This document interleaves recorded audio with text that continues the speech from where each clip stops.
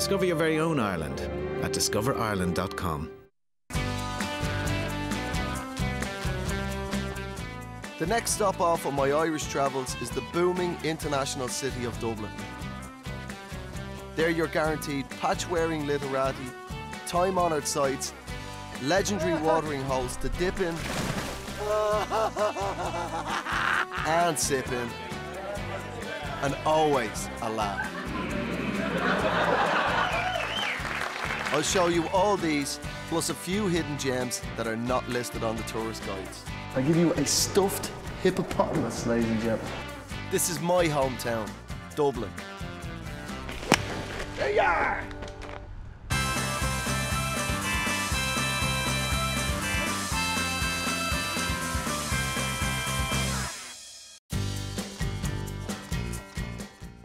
You've woken up in Dublin, you've got a sore head, and you're in need of a pick-me-up. I have the perfect answer. It's the 14th of March and it's early in the morning. And I recommend if you do come to Dublin, you should have at least one dip in the sea.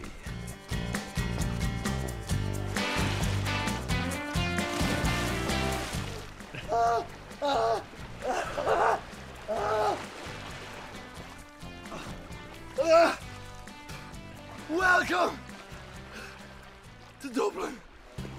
If I see dips in your bag, head over to the 40-foot bathing place at Sandycove on the south side of Dublin. Freezing your bits off does have its rewards though. Sandycove's top attraction is yards away, the James Joyce Museum. Dublin is of course famed for its rich literary heritage. This historic Martello Tower pays homage to one of our most celebrated authors. This is quite famous, the death mask of James Joyce. There's not many men, in all seriousness, will go in for a dicky bow and an eye patch. If you're a big fan of James Joyce, and many, many people are, this is ground zero, man. This is the spot. Come up. This is the room for 6 days.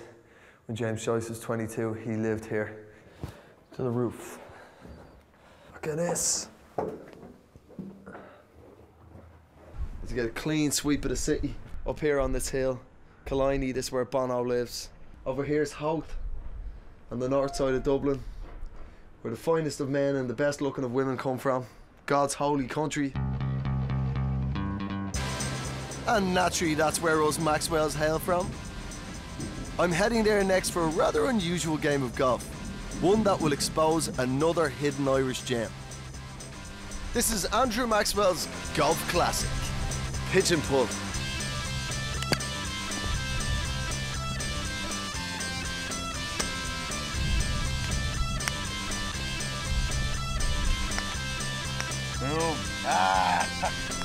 Yes!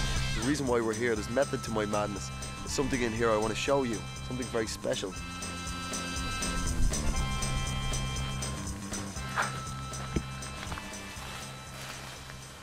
There it is. It's a dolmen, an ancient burial ground of pre-Celtic royalty. Thousands of years old. You know, your sort of Stone Age job. Is there a plaque? No. Is it guarded in any way? No.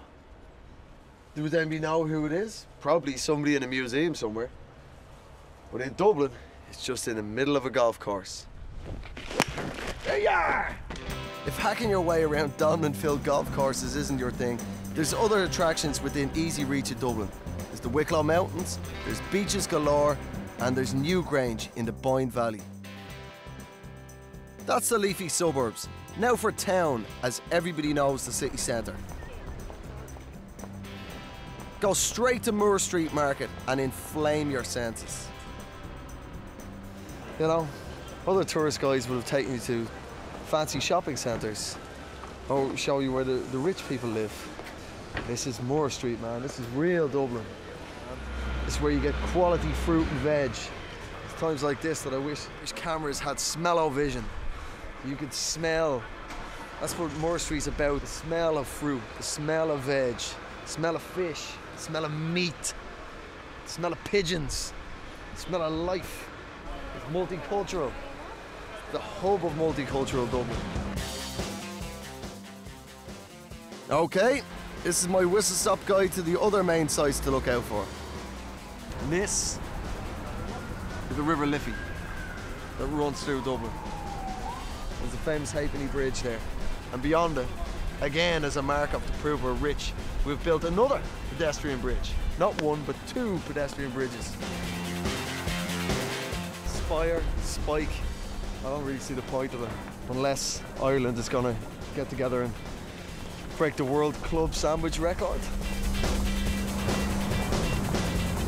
This is the top of Fleet Street. It leads on to Temple Bar, all the way along this road for a solid mile. There's just loads of bars where tourists come and get twisted every weekend. Please, come to my country, get drunk in one of our bars in the street that we have allocated for you to get drunk in.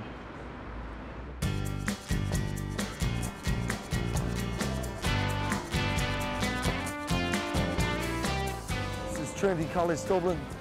It is equally of academic standing in the world of academia. Academically, that is. If I can recommend one place above all, it's the Natural History Museum, a taxidermist's paradise. Inside there's just millions and millions of animals, all stuffed in cases. Loads and loads. It's really spooky and cool in a Victorian way. Check it out. What kind of animal do you like? We've got one stuffed for you right here. How about that? It's tigers. This is like proper from the age of Victorian hunters.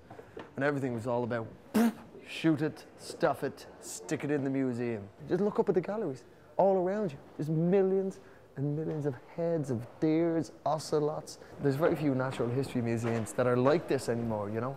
They're all interactive and it's all about preserving the animals. But this is almost a history of natural history. This is the way it used to be. An elephant, a stuffed elephant. How do you get the fig into the fig roll? How did they get a stuffed elephant through the doors? I present to you a giraffe, a giraffe. I give you a stuffed hippopotamus, ladies and gentlemen. A stuffed walrus. I can actually see into the nasal cavity of a walrus. And here, the finest exhibition.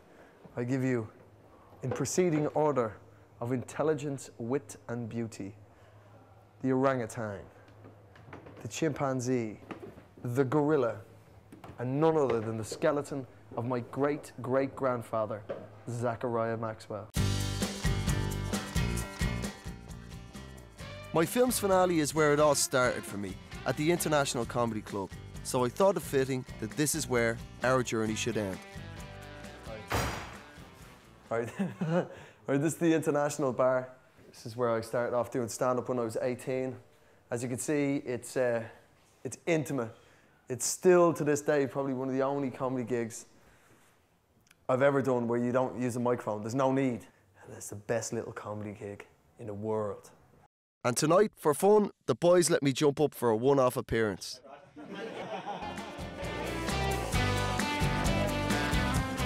I say we strike over the island and we steal their gold!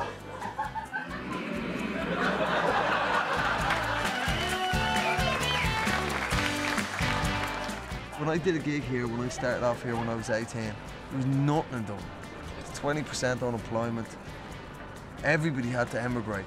And now it's a delightful city, man. There's not only an optimism, it's not only self-confidence, just a self-assuredness now. Dublin has gone from being a charismatic, but eventually quite angry drunk, to a very, very pleasant drinking partner.